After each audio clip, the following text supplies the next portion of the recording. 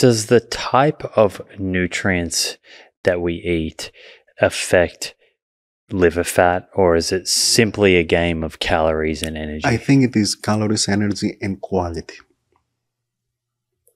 So it's not macronutrients. So you said earlier about I think we touched upon it, right? High carb, high fat diets, there's fat diets out there. Right? These diets may have a faster, more pronounced effect in 6 months, but after a year or two, you go back. So a more balanced diet is the one that has a more pronounced effect over time. And a more balanced diet, if you come from the Mediterranean area, is the Mediterranean type of diet. If you are in America, it's a modified Mediterranean diet. We call it DASH, so a more balanced diet. This is what, in terms of macronutrients. What we have also found is that the quality of the diet is also important. So people are familiar with respect to the quality of the diet for diabetes or cardiovascular disease. And we see exactly the same for fatty liver disease. Okay? And that's independent of calories? Independent of calories. So level 1 is calories. Level 2 is thinking about patterns of diet, right? Not individual foods, but patterns of diet, right? So more, less animal fat, more fruits and vegetables, right? Less sugar, less saturated fat, right? And all this with olive oil, with antioxidants and polyphenols, right? So this is more fish, less red meat, right?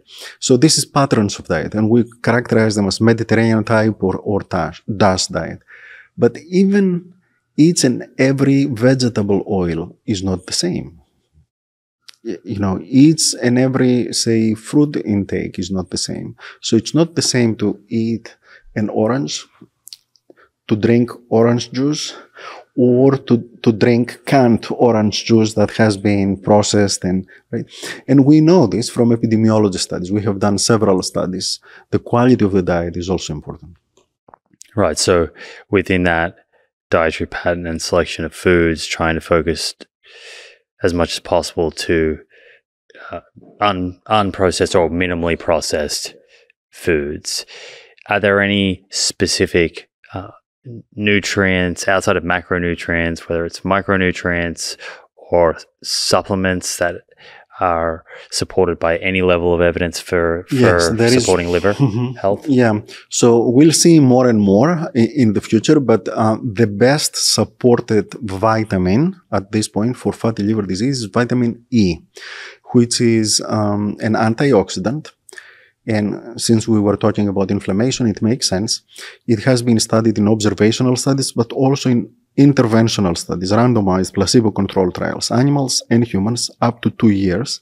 If you give 800 units of vitamin E, it works very well. Daily. It works very well for fatty liver disease if you do not have diabetes. Now, why is that? The explanation I give, Simon, is that if you start having diabetes or cardiovascular disease, the inflammation level is so high that the vitamin is not enough to control it. But if you are in early phases, right, before you develop, you are insulin resistant, you have a metabolic problem, but not fully blown diabetes, it's early enough for a vitamin like vitamin E, an antioxidant, to control the problem. Mm-hmm. What percentage of people with type 2 diabetes would have fatty liver? Ooh, this is a very good question. And you will be surprised. 70% in America, 70. And we did not know anything about it until recently. So people would come to our clinics and we would not even test. And so fatty liver, they go together. Would that often precede type 2 diabetes? They go together. It depends on your genetics. Sometimes it does precede type 2 diabetes, most of the time. Other times, if you are more prone to develop diabetes, it's the same process as I told you earlier. So they go together, hand in hand. And guess what? Hypertension and cardiovascular disease So they're all kids on the same block. Let's put it this way, right? They go together. So if you are diagnosed today with type 2 diabetes, you need to be tested for fatty liver disease. Until like last year or 2 years ago, we did not know that. And if I was diagnosing someone with type 2 diabetes and fatty liver disease, I would bet this person has a certain degree of cardiovascular disease. Why does increasing fat levels in the liver cause insulin resistance? Or what's the relationship between the fat in the liver and insulin resistance? Well, it's a vicious cycle, right? So the more insulin resistance you have, the more fat you produce, right? And the more fat you produce, there is certain bad fats, right? If we can call this, right? That go inside the cell, right? And create insulin resistance. So for the same amount of insulin, when insulin binds to its receptor, there is certain molecules that create insulin resistance intracellularly. So it's a vicious cycle. And those are fat? Some of these are fatty acids. So there is some fatty acids that are protective, and there is others that are worsening the problem. And are they fatty acids that come in through our diet, or are they fatty acids our body makes? Both. Right? They come from the diet, but also our body makes certain fatty acids that when they exceed a certain level, they get deposited in the wrong tissues and they create insulin resistance. So there is a lot about beneficial and bad fats written in the literature, like ceramides or sphingomyelins. So in the ratio of the two, yeah. Yeah, is that why there is this kind of general recommendation for reducing saturated fat and having more polyunsaturated fats? Yes. Yeah, that comes back to that. So olive oil, for example, is less saturated fat, in addition to the polyphenols and antioxidants we talked about, right? It's the two pathways. Right. So if you were comparing, say, olive oil to butter, exactly, you would expect butter to increase liver fat more in a to create more insulin resistance sooner. Let's put it this way.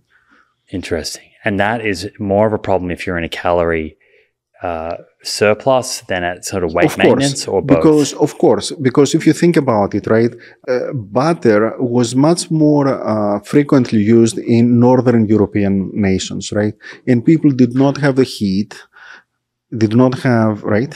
They were living in cold environments and they were doing a lot of labor. They needed it. That's why if you went to a restaurant, right, or a tavern, right, in northern Germany, like 100 years ago, they needed it on their table. But today we don't need it. We need to replace it with olive oil. People who were living in the Mediterranean area, they were using olive oil. I mean, this is, in a way, selection, right? Over centuries. People did not know science. They knew what was working, and they were picking it. Does it make sense what I'm telling you? It's natural selection, right? Am I confusing you? Or? No, it makes sense. I'm following. Right? Yeah. But I guess the main take-home point there is that the type of fat you eat matters. It probably matters more if you're eating in a calorie surplus than if you're eating in a deficit. You can get away with a little bit more. You will burn it. You'll burn it. If you need the energy, you will burn it, right? You will burn the butter. Yeah. That's the idea. Yeah, got you. But in today's environment where there's an abundance of calories and most people... You are not going to burn it. You are going to store it and it's going to have consequences, right?